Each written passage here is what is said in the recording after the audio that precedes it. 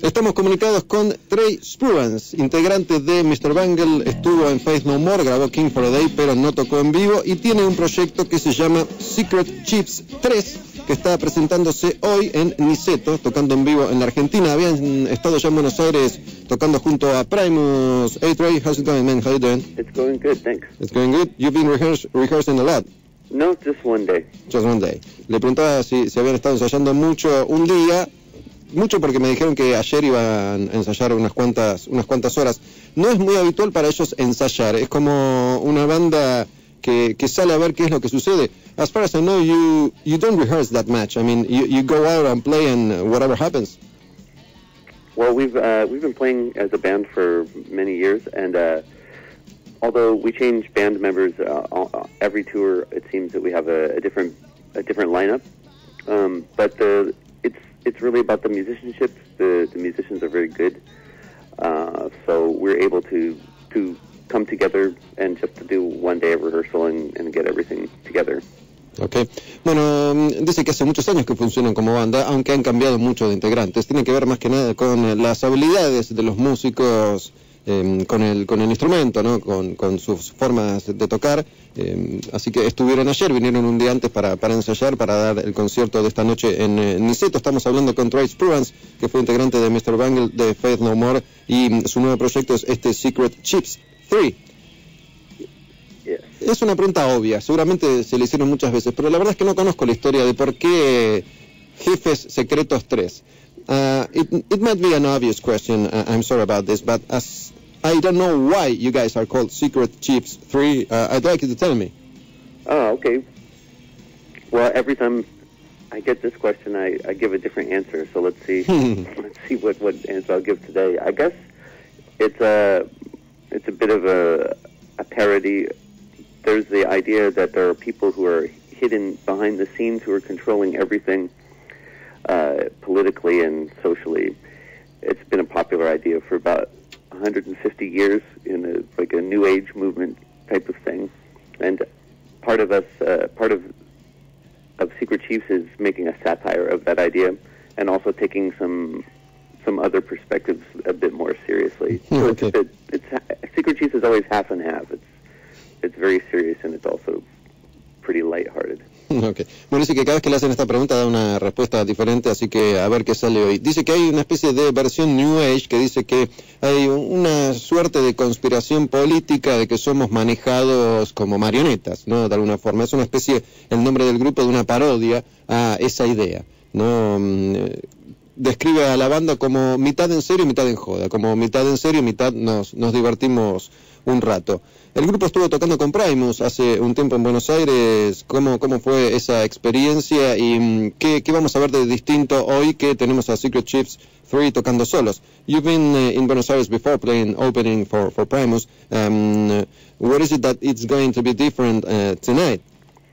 The band tonight is in my opinion, a much better band. This is my favorite lineup of musicians, since we change musicians often. And so we're able to do a lot more musically. And also because we have more time, we're able to construct, I think, a much more powerful show and a bit more improvisation than last time. Bueno, dice que esta es una formación diferente y su formación favorita, que va a ser un show como un poco más explosivo y más lugar a la improvisación, ¿no? Que se van a divertir un poco más sobre el escenario, a diferencia del show que hicieron junto a Primus. Ayer o antes de ayer leía en la revista Headbangers que él comentaba que por ahí se había ido demasiado pronto de Faith No More. Le quería preguntar si él extraña algo de aquella época y si se quedó con algo en el buche, por decirlo, con ganas de hacer algo que finalmente no pudo.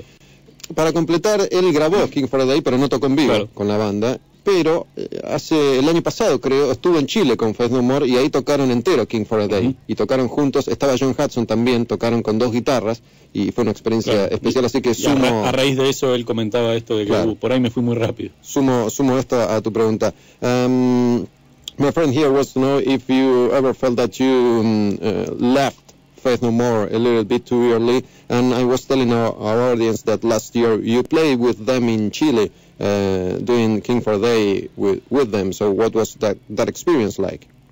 Oh yeah, I mean, actually, I think I left exactly at the perfect and right time. But it wasn't really the right situation for them or for me. When playing the record, it was fine. It was perfect to record, but it wasn't. In my opinion, they weren't in really very good shape as a band, and it was not a good environment. And I think finally they found the perfect guitar player when they found John Hudson. So I think it worked out very well with my relationship with Faith No More, and playing with them. Of course, he was really like one of the big experiences in my life. It was really, really powerful, really a wonderful experience. Bueno, dice que siente que se fue en el momento indicado, ¿no? Que Faith No More estaba pasando un momento interno muy difícil en ese momento, que el clima de trabajo no era muy agradable, y que cuando encontraron a John Hudson encontraron al músico ideal para formar parte de Faith No More. Por otro lado, cuando tocó con ellos en Chile, la pasó genial, dice que fue una experiencia maravillosa, y él, al decir que no se arrepiente de haberse ido en ese momento, yo me acuerdo en los últimos tiempos de Faith No More, yo hice una nota con Mike Patton y él reconoció que tal vez el grupo no había sabido manejar bien el éxito y habían renegado demasiado de ese éxito, que tal vez les costó parte de su carrera. No sé si alguna vez él, al trabajar con Patton en Mr. Bangle y ser un amigo, supongo, se lo confesó. You know what, as you told us that you don't regret leaving Faith No More. No. Really. I remember a couple of years after that, before the band originally disbanded, I did an interview with Mike, and he told me that in a way he regretted a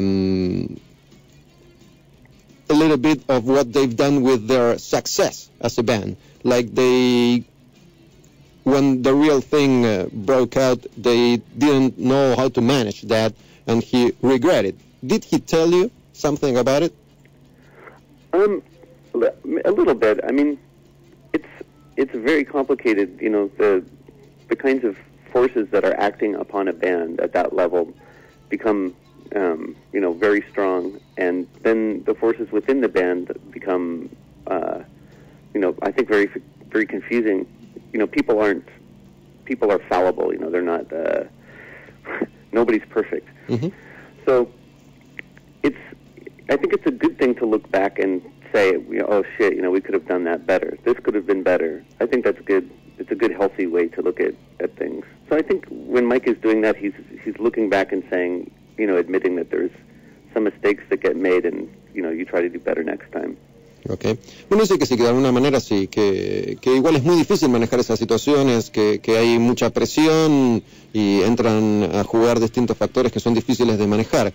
Que le parece bueno que alguien entienda que podrían haber hecho las cosas mejor, que tal vez Mike Patton al decir algo así se dio cuenta al mirar hacia atrás que podrían haber hecho las cosas de otra manera, las cosas mejor, y que le parece que está bien lograr eso. Estamos hablando con Trey Spruance de Secret Chiefs 3. Esta banda está tocando esta noche en Niceto. De hecho, tenemos 2 entradas que vamos a regalar en el transcurso de esta tarde, y me gustaría hacerle una pregunta sobre Mr. Bangle. Es un grupo que, si bien no es muy conocido ni popular, sí dejó una huella muy importante en la música, y calculo que para él esto es un gran orgullo, ¿no? Ahí estaba Mike Patton también, y era una de estas bandas que abrió un poco el camino hacia la experimentación loca con la música, ¿no? Una característica de Patton, de hecho. Trey, first of all, thank you very much for doing this with us, and I'd like you to tell me how you feel towards Mr. Bangle, because even if the band is not that popular and you weren't big in Bon Jovi terms, it is a big influence to a lot of bands that came after that. So how you feel towards Mr. Bangle? Oh yeah, I mean, people ask, constantly when Mr. Bungle is going to get back together, and I mean, really, the answer to that is related to your question. I think people should understand that we take it very seriously, and we take the music that we did very seriously, and it's really why we broke up in the first place, and why we're not exactly rushing to get back together as a band because fans or people want us to do it. It's because we feel very strongly that there was something important that we did, and we don't want to do it for the wrong reasons. If we ever were to work together again as musicians with that name, it would be because we felt inspired to do it. So there's no answer to the question of like if the band would ever reform, but it's because we take it very seriously. Like we feel very strongly about that we did something that was worthwhile and worth protecting.